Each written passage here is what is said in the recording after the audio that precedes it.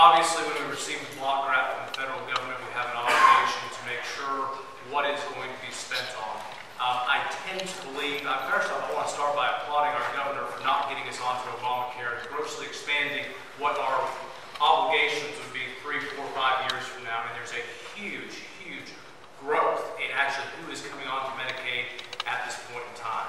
Our state and county, we need to do what Charles Perry had started looking at, where we're rooting out some Medicaid fraud issues, that we're actually making sure that it's being overseen. We need to advance that ball across the goal line and make sure it's not expanding and we're overseeing it in a much better way so that it's effective and reaching the people who truly need it.